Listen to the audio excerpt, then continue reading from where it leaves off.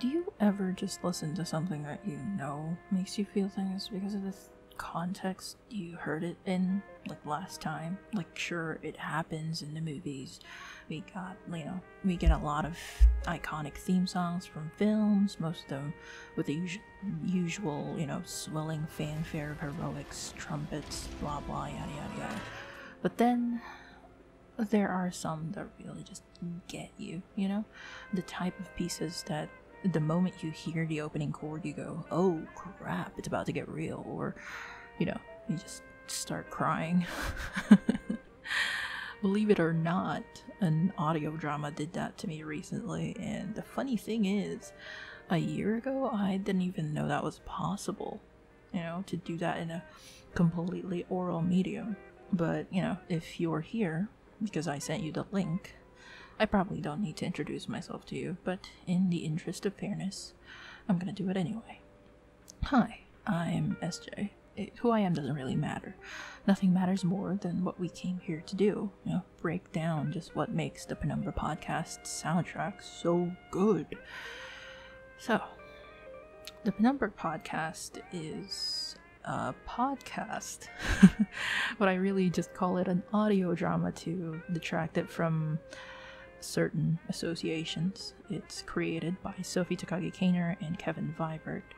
Initially, the series was an anthology of different genres of fiction. You had your urban horror, featuring traumatized children, the surrealist psychological horror that is artist burnout, your lesbian western, your high fantasy magic, and your sci-fi noir. Now, they've narrowed down to the latter two storylines from the original run, their magical fantasy story of the Second Citadel and their science fiction noir drama Juno Steel. So, before we really start getting into the meat and potatoes of this, here are some disclaimers. This is not a sponsored video. I was not paid to do this. I'm some 21-year-old idiot from the Philippines that got into this audio drama like a year ago. All credits will be linked in the description and the end credits. This video will be focusing on the Juno Steel storyline for reasons you'll understand soon enough. I'm sorry to any Second Citadel fans in the crowd. This will not be spoiler free. God knows I was the last person who got caught up in the season 3, so yeah.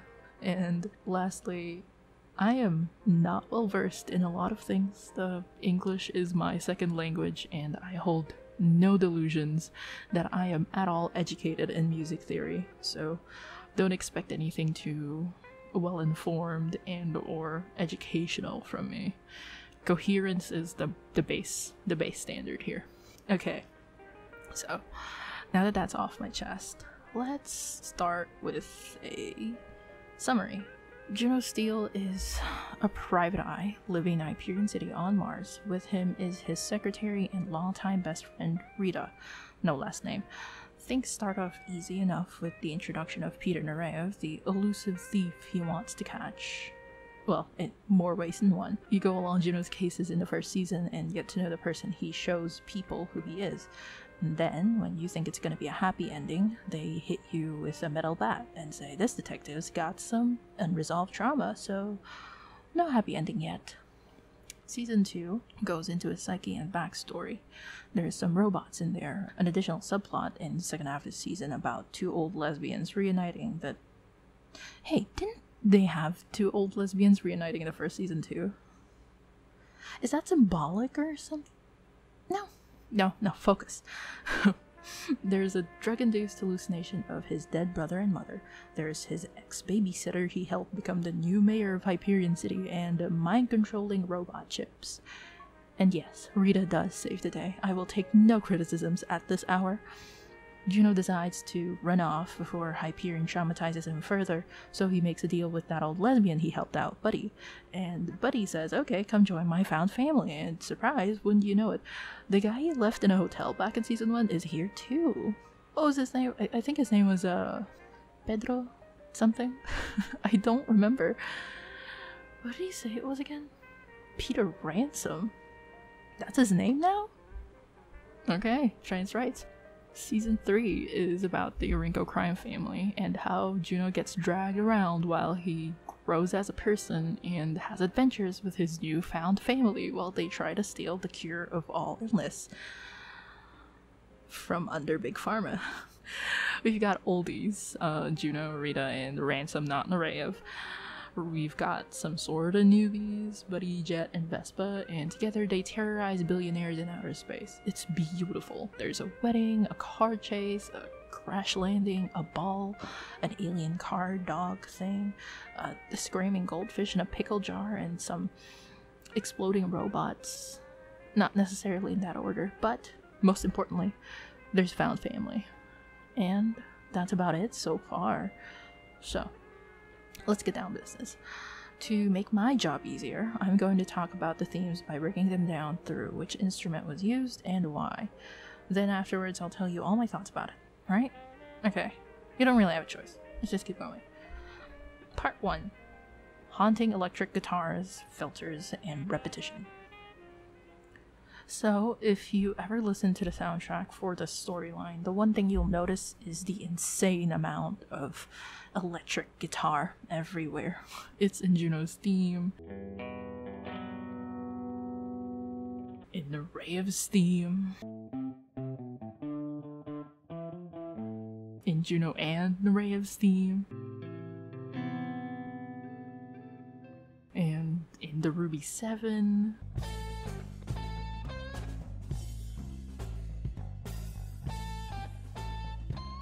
Needless to say, you really get the feeling that they really like electric guitar and or the specific chord progression that I've come to associate with the Steels, because it also plays in Den Zeitens and in Sarah's.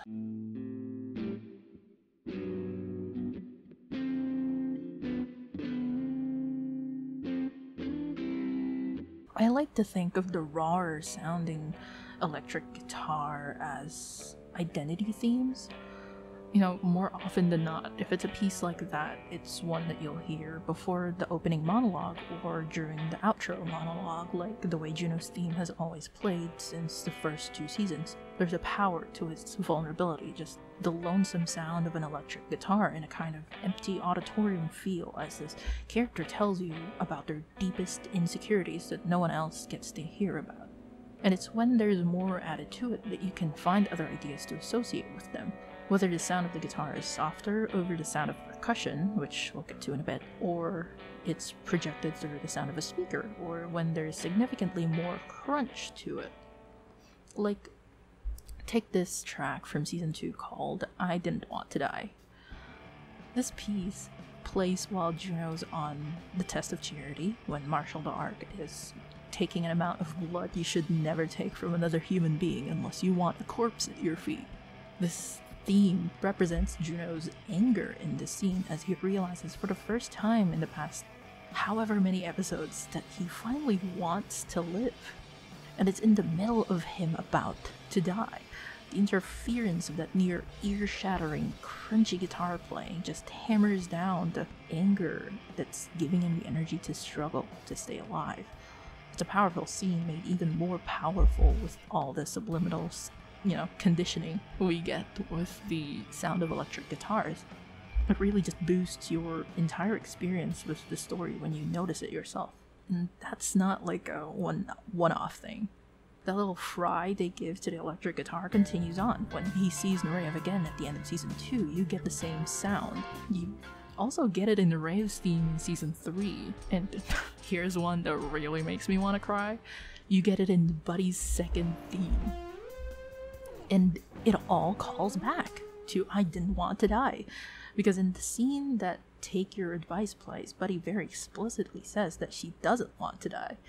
It is one of the most beautifully written and acted and produced scenes I've ever had the privilege to listen to in my entire goddamn life. 10 out of 10. Have listened to it so many times over. Recommend. Heart of It All is the best episode of season 3. I will take no criticisms. Ever. Alright.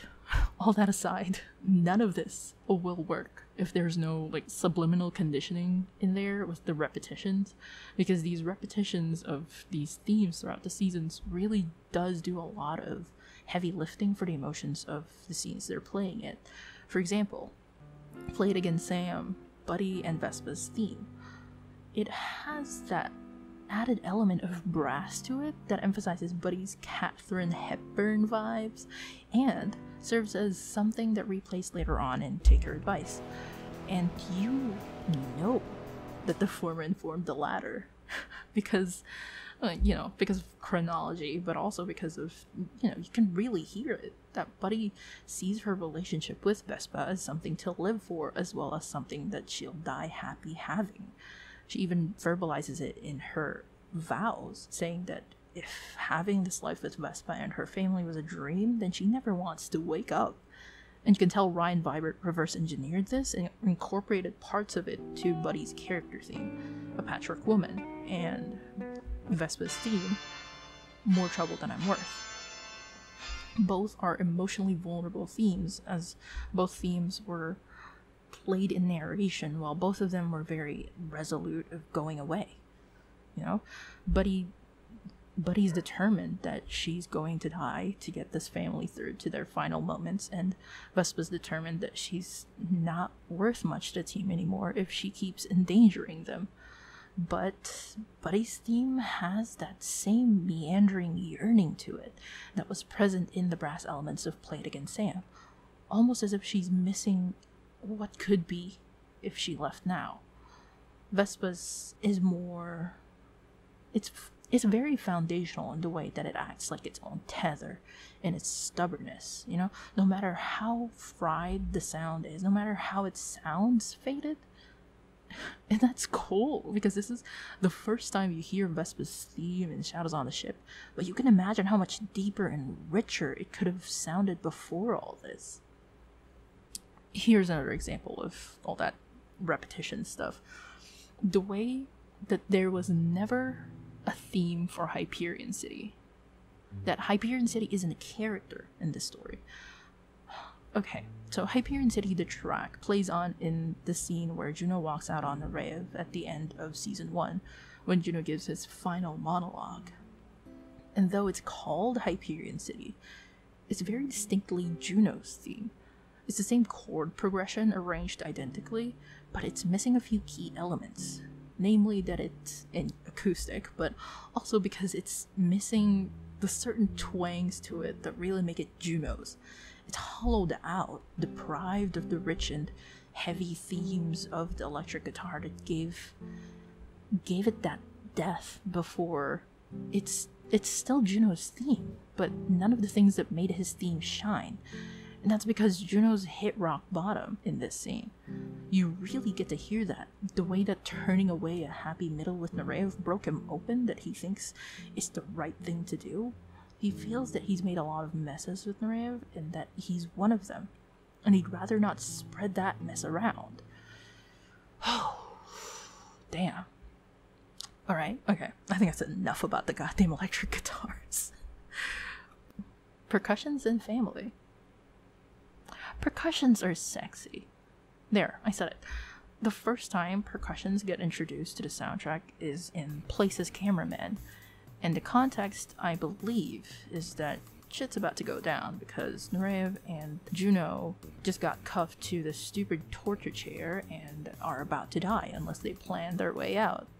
I've characterized it as the let's get down to business sound of the Junoverse, really, because the contexts in which you hear percussion playing on in the pieces are when things are about to or starting to speed up, like in From the Jaws of Death, when they need to get out of the chair.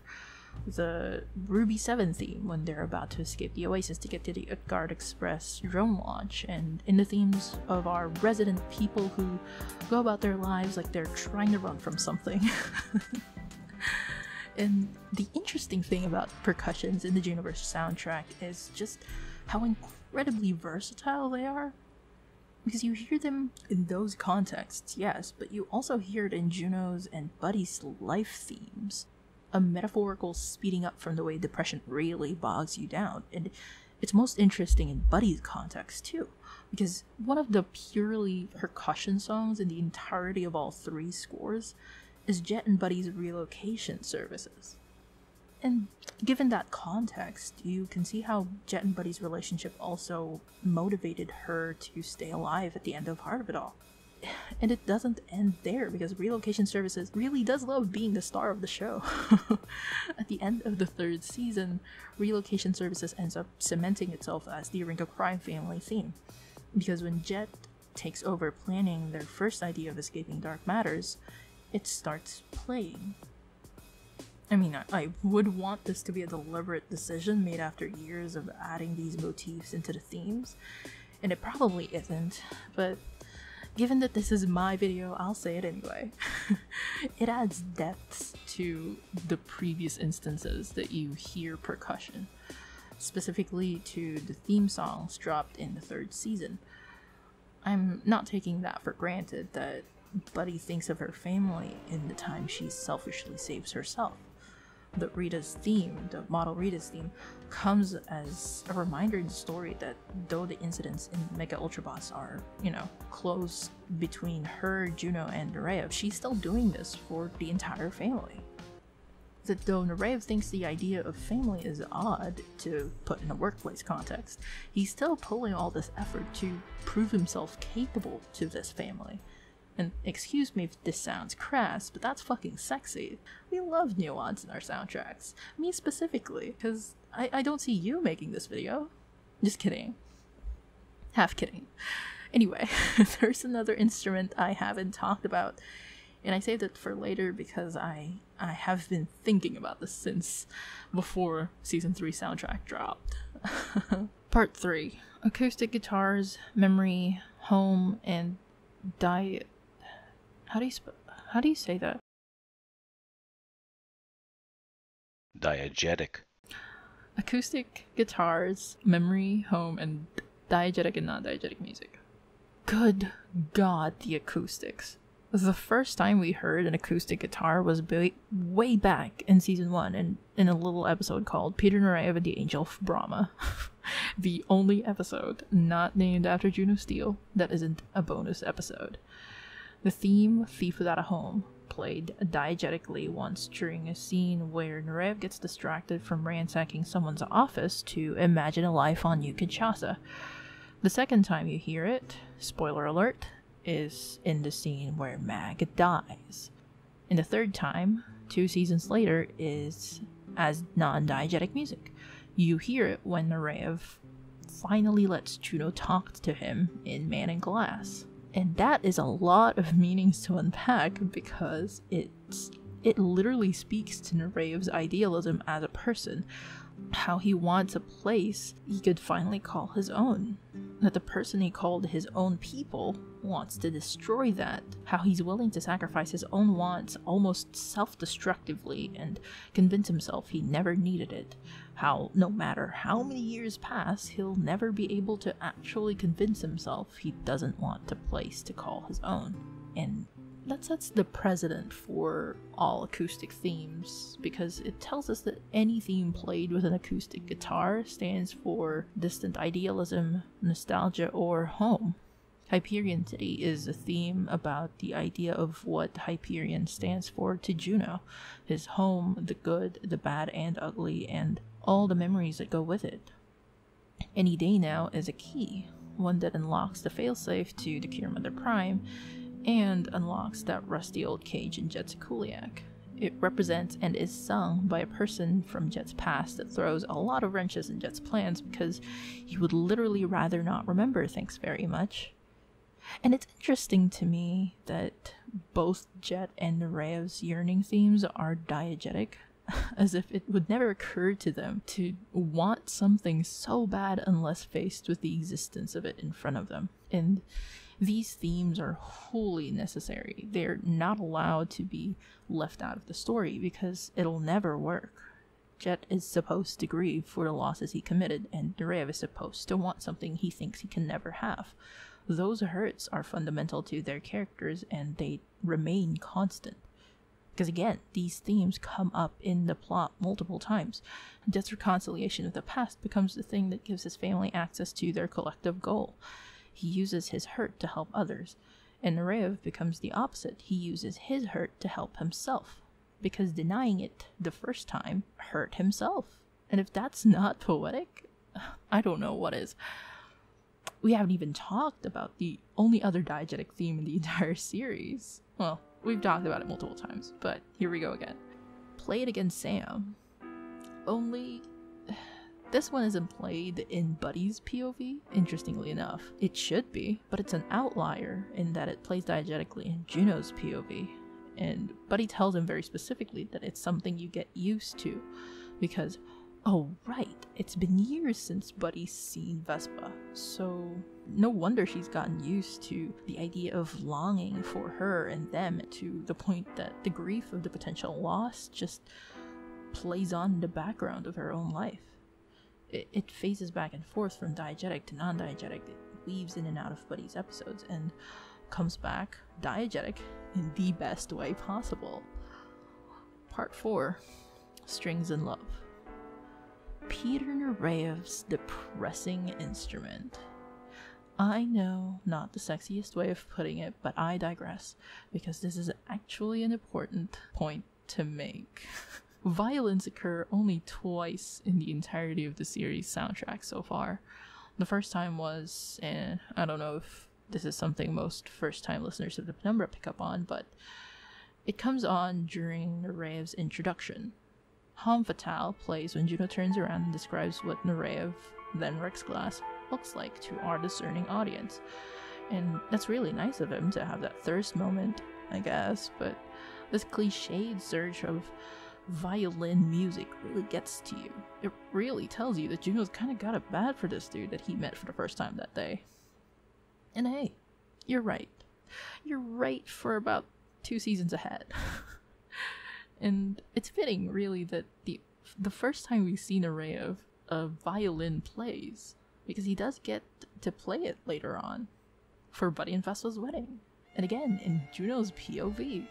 And you get the sense, really, in the 2 times you hear violins in the entirety of the series, that this is an instrument reserved only for romance and Nureyev. Because you never hear it outside of that context. That even in Buddy and Vespa's wedding ceremony, when the violin starts playing, Juno isn't looking at Buddy and Vespa, he's looking at Nureyev. And he's thinking about Nureyev. And that absolutely disgusting monologue begins to just tears your goddamn heart out about love and choice. Now, this is my reading of it. Take it with a grain of salt, but I find it so goddamn poetic that Nureyev in any vulnerable emotion has such a complicated relationship with being diegetic and non-diegetic, especially in Juno's POV, because it's thematic. Juno thinks, and has always thought, of Nureyev trusting in him, believing in him, and loving him are possible things. The way it turns out that way, even in the music, is just so good. Conclusions. You can really tell that the storyline always has been quite a passion project to the Penumbra crew, even without having listened to any of the retrospectives they've had in the past few months since the 3rd season finale. You can really tell that the stories they tell, a lot of thought was put into those. I can go on for probably a few more minutes. They recently just introduced piano to the soundtrack, and that excites me for reasons I cannot even begin to describe. But I fear I've run on for too long anyway, so I'll cut it there. You can see a lot with the soundtrack, and with music used so sparingly in the series itself, it's a wonder that it can enhance so much. It wouldn't have this big an impact if not for the masterful way that it's placed in the episodes. So, what have we learned? Every instrument has its own idea attached to it. The Juno soundtrack enhances a lot of emotions in every scene it's used in. I think percussions are sexy. One of those is much more important than the others. You decide. Anyway, if you've made this far, kudos to you. I'll give you this gold star. Thank you for listening to me ramble about the Juno Steel storyline for however long this video is gonna be. Feel free to yell at me in the comments, like the video if it was entertaining to hear me say all these things, and make sure to support the Penumbra crew. I'll also link to my Ko-fi and socials down there in case you guys want more content like this from me. Shout out to the playground and my followers for enabling me to make this. I love you all. Ingat tayong lahat. Always wear a mask. Bye!